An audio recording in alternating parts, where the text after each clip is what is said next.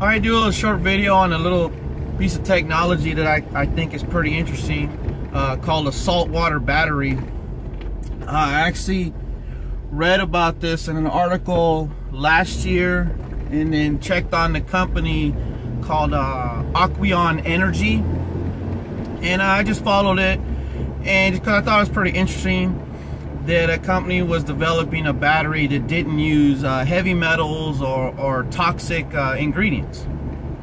And the science is nothing new. I mean, the science for using a saltwater solution to act as the electrolyte for a battery is nothing new, but really was, I guess, for whatever reasons, not really developed for one reason or the other.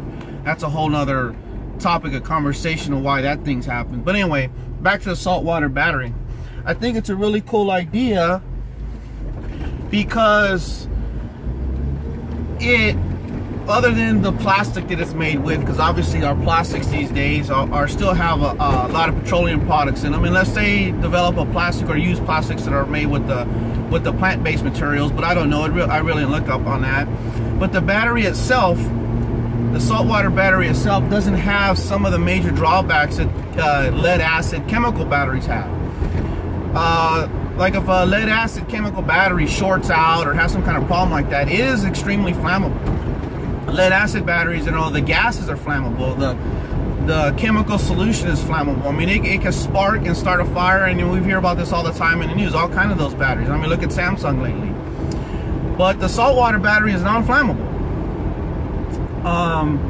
If it shorts out, it just stops working. It's not going to spark well, it probably would spark a little bit, but one of my point about that is the salt water is not going to catch on fire. You know, you're not going to have this crazy chemical reaction, or it's not going to go in a thermal runaway, as a term that they like to use. So I thought that was pretty cool also.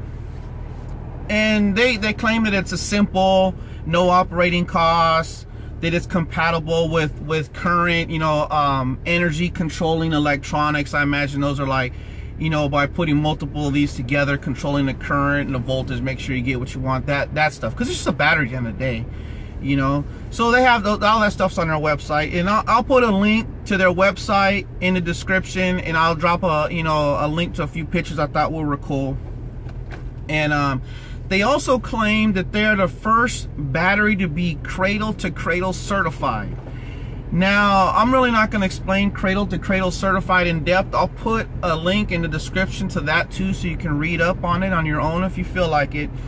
But basically, it is a certification that says that your product is made in a way that is most friendly to the environment. You know, it is renewable. It is something that is sustainable. It's not, you're not creating these products made out of toxic stuff or things that are going to sit in a landfill for 1,000 years.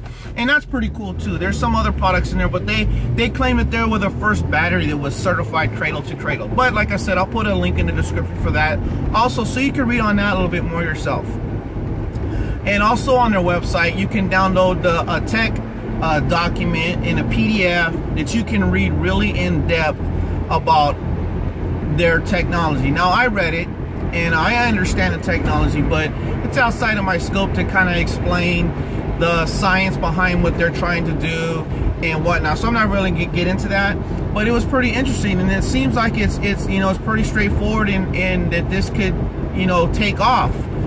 Also, the founder, Jay Whitacre, he did a TEDx talk at Carnegie Mellon University discussing their technology, and I'll put a link in the description to that also, because I watched it and it was pretty interesting to me. But you know, I'm interested in that kind of stuff. You know, it's really fascinating to me, the kind of technology that we develop, be it new or bringing something back from long ago that was for whatever reason shelved or not developed or whatever the reason was. And there's all kind of stories of why, in particular, you know, energy type technologies have been either suppressed, hidden, or just bought by bigger companies and put on the shelf because they don't want to compete with them. But that's a whole nother topic of discussion for another time. But Aquion Energy and their saltwater battery, I find it pretty fascinating. I think it's pretty neat. I see that this could be something that people wouldn't, you know, have a problem having in their garage or in maybe a little shed built for it out back, because it's not toxic, it's not as dangerous as a regular battery. Now there's costs involved.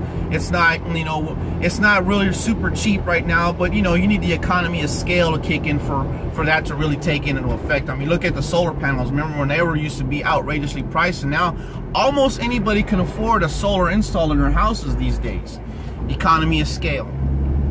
But anyway, that's a short little video I wanted to talk about of a technology that I find very fascinating. I'm definitely going to keep up with this, and I'm going to do more research on it. I'm going to actually try to find out why this really wasn't developed more than it has been in the past, because technically it's not a new technology. It's just somebody coming out and developing and taking a new look at it. So Aquion Energy and their saltwater battery. Links in the descriptions for all the information I discussed here.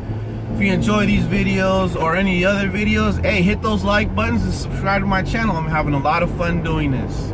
Now I'm gonna go have lunch at one of my favorite restaurants, Bud's Seafood Bar and Grill, and chop it up with the employees there because they're really cool people. Anyway, Aquion Energy saltwater battery. Check it out.